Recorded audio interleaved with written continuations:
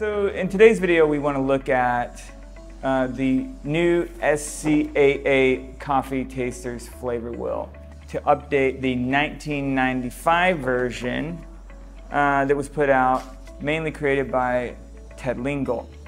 And we've been getting overwhelmed with questions. Every student we have at all of our different schools are saying, hey, can you teach us about the new coffee flavor wheel? But I think to really understand the new SCAA coffee flavor wheel, you have to first understand the old flavor wheel, just for context. So what we're going to do today is we're going to look at the old flavor wheel, this guy, and we're going to look at the World Coffee Research Sensory Lexicon, which is a collection of 110 different descriptors for coffee. And then this new coffee flavor wheel is kind of based on the old coffee flavor wheel and the sensory lexicon. And that's why we need to really look at both of them to understand the new flavor wheel. And so this flavor wheel was developed to create a common language so that people could discuss coffee in a way that was mutually understandable. It's organized systematically. On the left side over here, we have defects. And these defects are divided by how the defect might come about. Internal changes, and then we go outward from there and we find that fats change chemically and get sweaty flavors that may be caused by lactic acid or this lactic acid flavor. Then on the right side of the flavor wheel, which most of us use, we have our taste divided by the 4 basic tastes and going out into more and more detail from the center. Then this half is where we spend most of our time on the aromas. The aromas are broken into 3 categories: enzymatic, sugar browning, and dry distillation.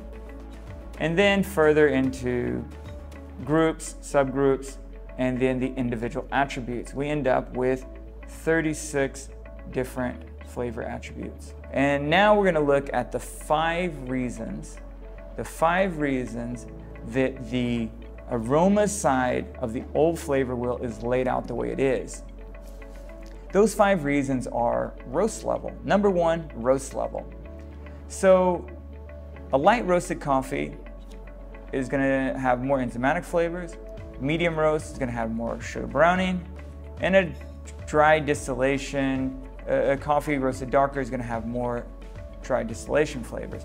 And so you have light, medium, dark roast kind of in clockwise rotation. Number 2 is when these flavor compounds are developed. Enzymatic flavor compounds are developed in farming, in the growth of the coffee, in processing.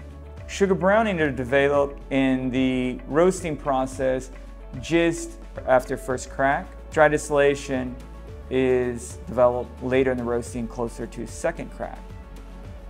Number 3, these substances will vary in molecular weight. Typically, these enzymatic substances will have lower molecular weight, higher molecular weight, and even heavier molecular weight. Number 4, volatility. Because of this low molecular weight, these enzymatic compounds are going to be quite volatile. Sugar browning, less volatile, and dry distillation is even less volatile. Number 5, because of how volatile these compounds are, it's going to change when you might perceive them. For example, enzymatic, these compounds are extremely volatile. So when you first grind the coffee, you get these rush of berry flavors and fruity flavors and floral flavors out of this fresh ground coffee. So enzymatic, very volatile. Those flavors come out very easily by just grinding the coffee. However, sugar browning are less volatile, and you really need to pour water on it to get this extraction, and the steam and the extraction really bring out these sugar browning flavors. Almost any coffee, when you pour hot water on the grounds, you will get sugar browning flavors. Dry distillation, even heavier molecular weight, you're really going to notice these flavors when you drink the coffee and even in the aftertaste of the liquor.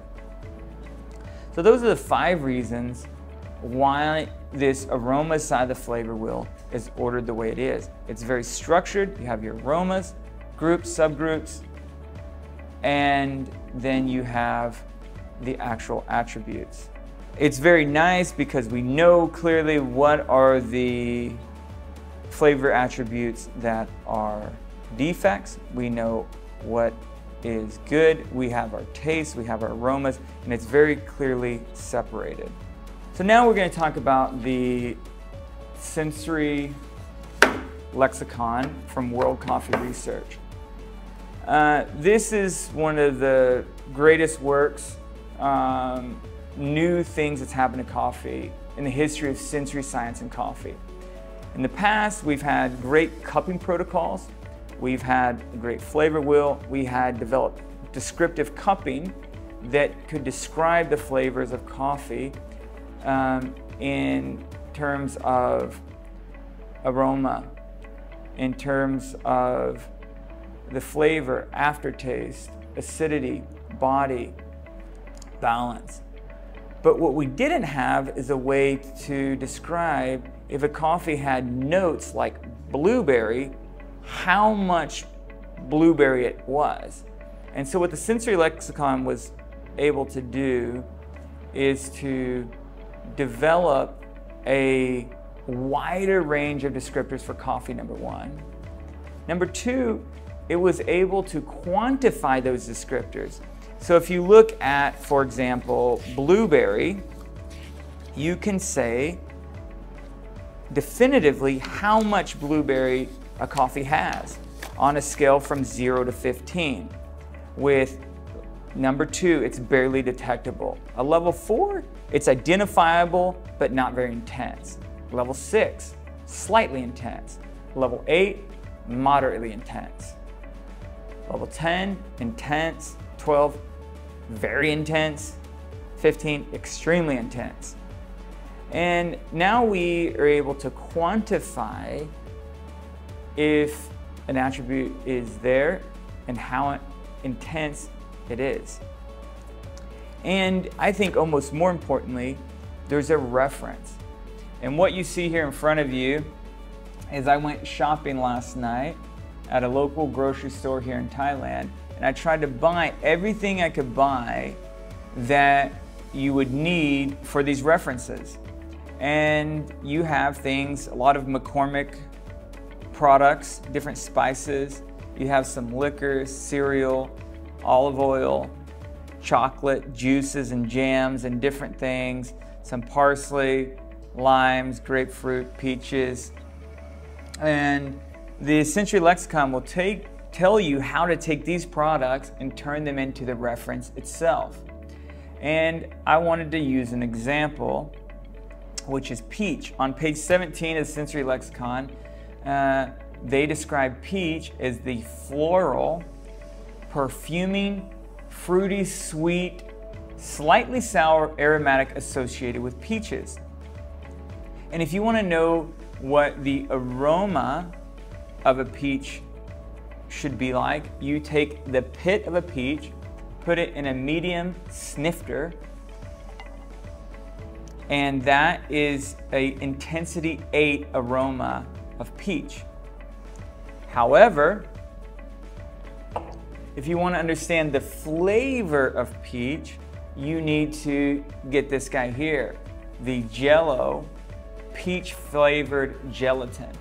And this tells you the flavor of peach. You need just the powder.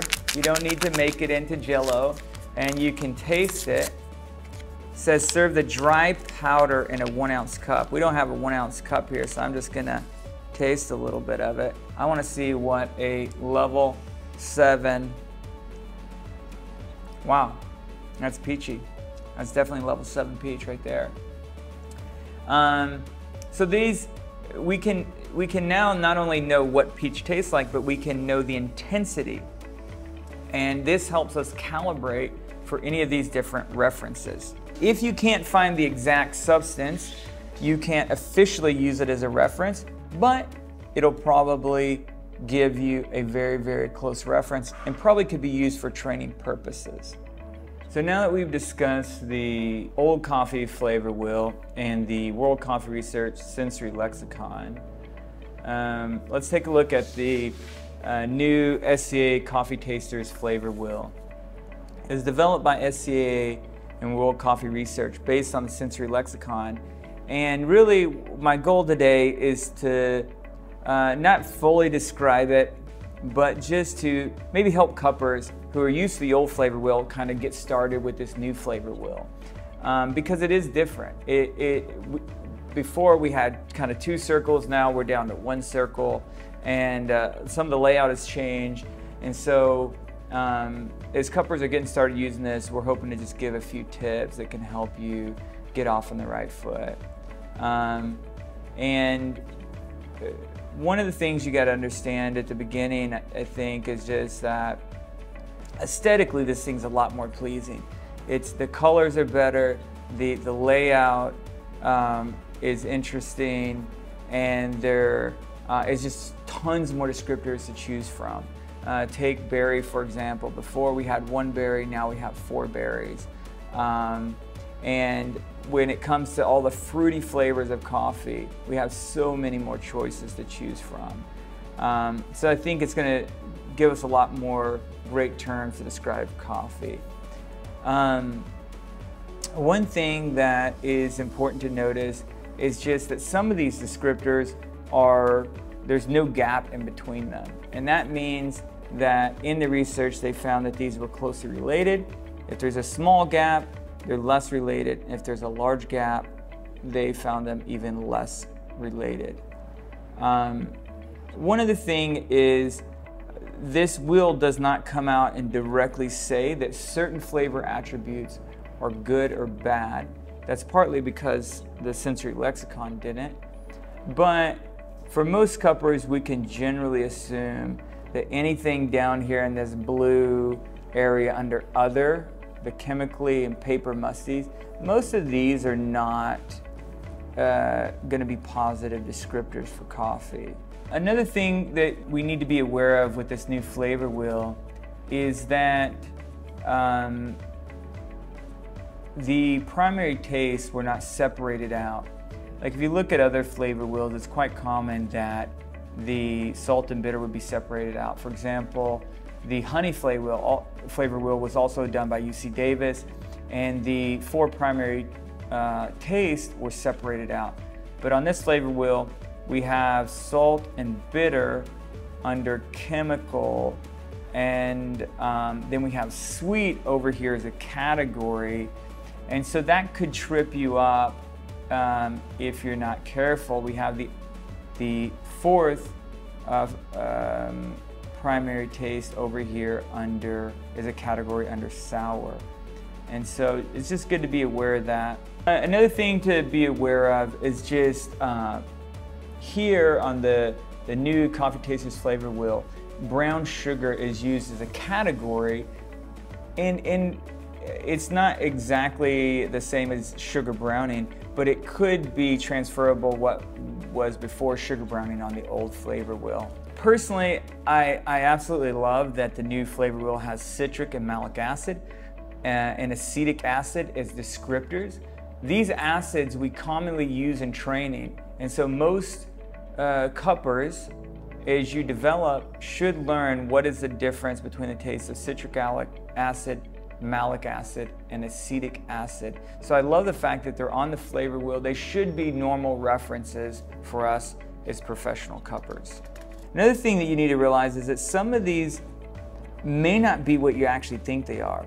So I strongly, strongly recommend before you use this flavor wheel to read through the Sensory Lexicon and look at the way they describe some of these aromatics. For example, fresh. When it talks about fresh, it's actually talking about the smell of fresh cut grass, but it's described here as fresh. And so that's more clear. Dark green. When you read dark green, you're maybe not really sure what do they mean by dark green, but when you read it, it's actually that smell of dark green leafy vegetables like spinach. Well, that's much more helpful. And so I highly recommend use these two together. And if you have any questions about what the descriptor means, it's probably really important that you go back to what the intention was here in the lexicon versus just assuming it and then possibly describing it wrong.